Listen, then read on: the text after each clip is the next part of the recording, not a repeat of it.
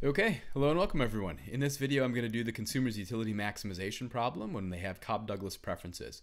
And first I'm going to do it for this specific numeric example I got right here, and then I'm going to do an interlude where I'll talk about the generic case, and then I'll show some insights with the cobb-douglas preferences or relative to cobb-douglas demands pertaining to the shares of incomes that consumers are spending.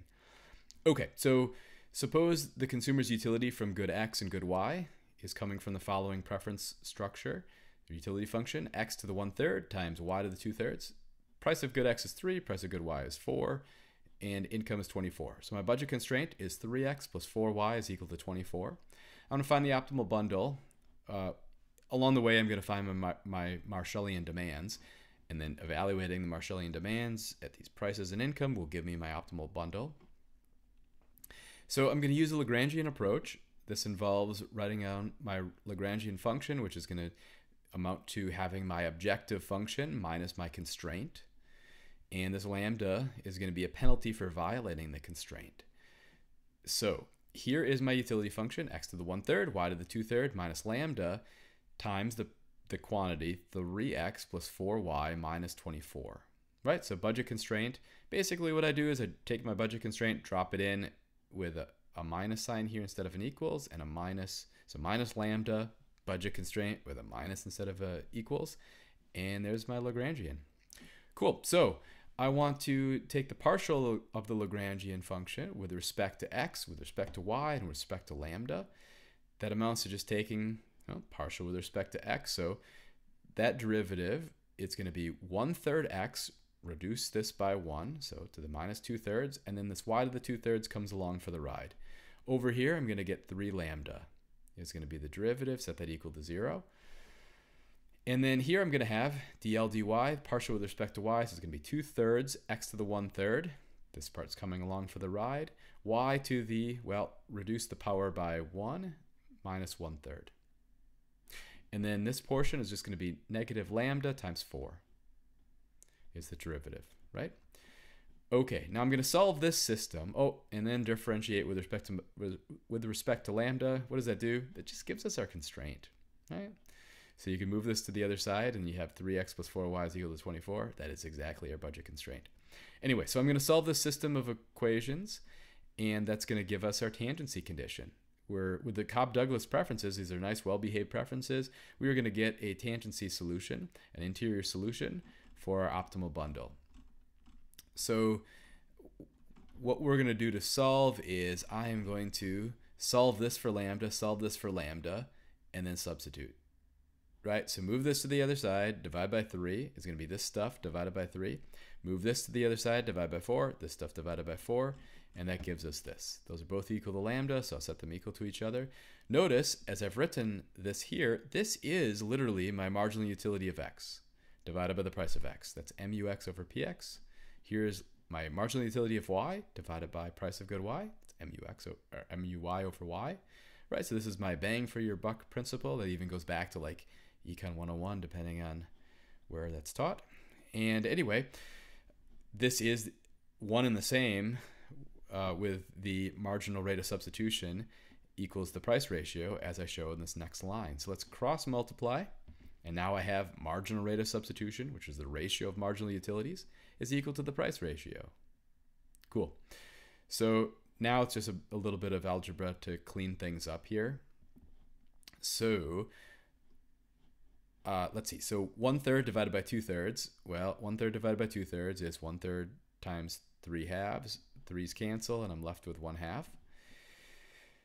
When you are dividing, when you have a fraction and you have this base, so I'm going to look for the same base, x and x, to this power. So when you have powers in a fraction, the way this works is you are going to subtract whatever is this power from this one, right? So this is going to be x to the minus 2/3 minus 1/3 is going to be my power on x. Well, x to the minus 2/3 minus 1/3 is x to the minus 1.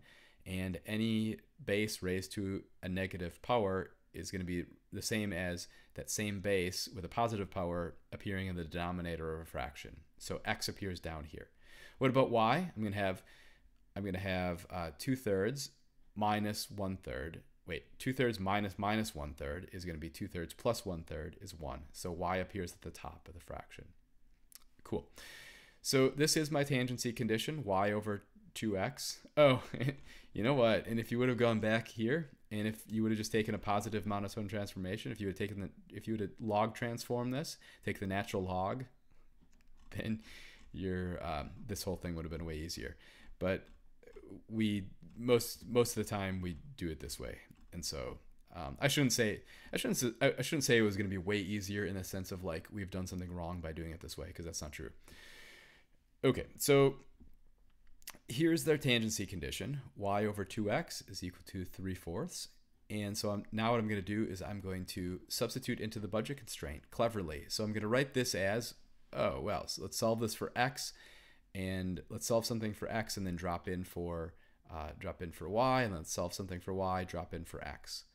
And so here I have, well, canceled, I've gotten rid of a 2, and then done a little bit of manipulation, and that's where I got this 2/3 y from. So kind of stare at this for a second and realize how you could clean that up and then substitute 2/3 y for x. Here I solve for y, and I find my optimal demand for y is 4, optimal consumption of y is 4. And then substituting over here for x, 3/2 x is y, and my optimal demand for x was 8/3. Then I'll check to make sure that I've exhausted my budget when I consume that bundle at these prices. Yes, it works. Okay, so then I'm going to ask a whole bunch of questions that are going to get us some insights into how cobb-douglas works. So what happens, for instance, if the price of good X triples? How does the optimal bundle change? Well, we get a new budget constraint. Now it's going to be, rather than 3x, it's going to be 9x. The price of Y doesn't change. My income doesn't change, but my price ratio changes.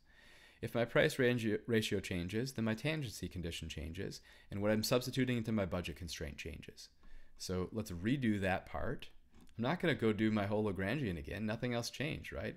Marginal rates of substitutions are still going to be the same. We haven't changed the utility function. All we do is change the price ratio. So it's a really simple analysis. I'm just going to take my marginal rate of substitution from above. Here's my new price ratio because the price of good X tripled. Cool. I'm going to solve this for Y, solve it for X, plug into the budget constraint to solve for my demands. And so here is my substitution for X. Here's my substitution for Y. I'm doing this in two separate lines of work. Here I've solved for my optimal demand for Y. I don't know why it does that. That is absolutely ridiculous. I have no idea. Don't follow that. It's probably that's something from GoodNotes, I think. That is absolutely infuriating. So something clickable. Okay, fine. Here we solve for our optimal demand for X. And notice only X has changed. So here's our demand for Y, 4. Here's our demand for Y again, 4. What changed? Just our demand for X. It went from 8/3 to 8/9. Oh, that's predictable, right? So price of good X tripled from 8/3 to 8/9. There's something suggestive there. So sure enough, we'll learn about that in a second. What happens if the price of good Y doubles? How does my optimal bundle change? Well, my new budget constraint is now going to be 3x plus 8y is equal to 24.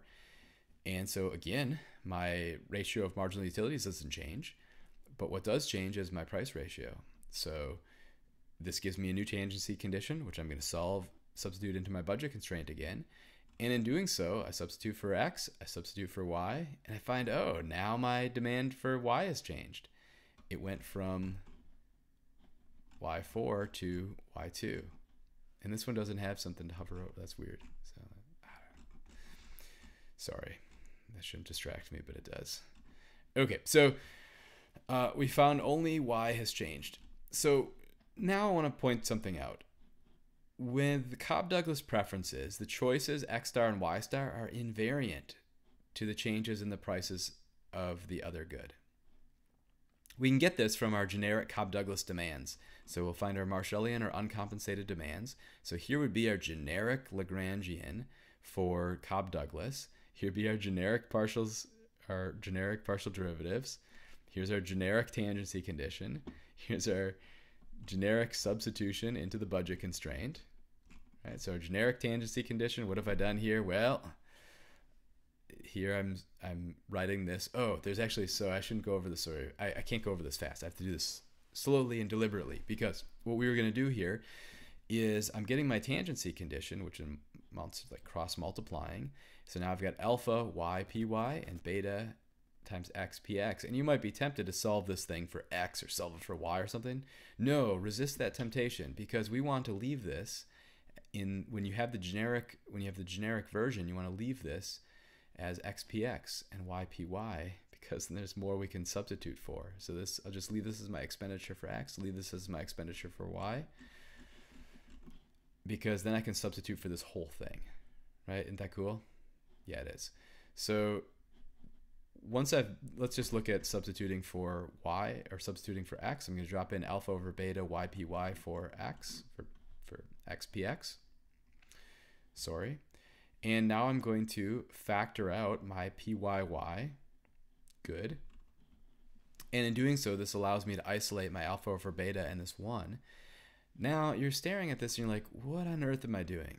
Well, what I know I'm going to do is I'm going to be dividing both sides by something to clean this up. I ultimately want to isolate y.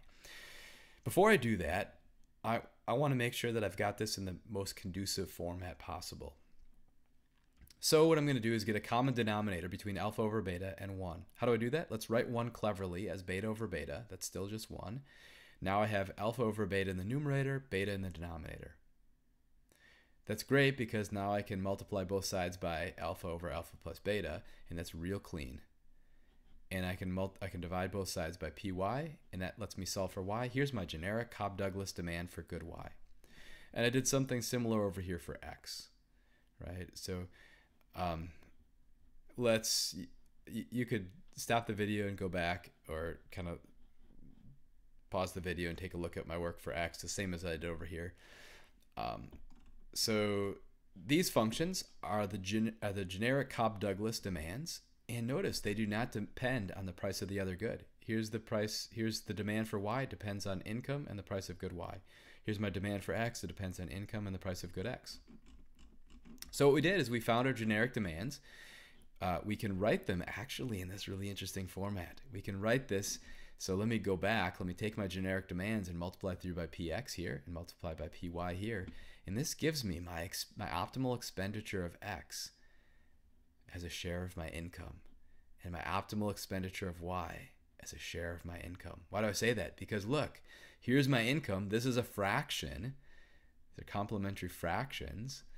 I'll show you this with a numeric example and it'll become clear. But expressed this way, we see the consumer's expenditure as a good, as a constant share of their income. That's special. That's unique to Cobb-Douglas. That doesn't happen with every type of preferences. So notice how this works for our numerical example. Here in our numerical example, we end up getting 1/3 and 2/3. So the consumer is going to spend 1/3 of their income on good x. My optimal expenditure is going to be 1/3 of my income on x and 1/3 of my income on y. So what's happening here, let's check this. Let's verify in the different situations I gave us. Price of good x is 3, price of good y is 4. So how much x did we get? 8/3. How much y did we get? 4. And let's see, is my expenditure 1/3 of my income? Income was 24. Yeah, 8 is 1/3 of 24. And 16 is 2/3 of 24. It holds. And then what about when my price of good x was 9 and my price of good y was 4? Then I consumed 8/9 of x, and the total expenditure was what, 8, and 4 of y, total expenditure was 16. When the price of good x was 3, price of good y was 8. Now I had 8/3 of x, I had 2 of y, cost me 8. So my total expenditure of y, constant, still at 16. So anyway, I think that's kind of cool. All right, for some reason my video of myself has just stopped. So now is as good a place as any to stop this video. So, anyway.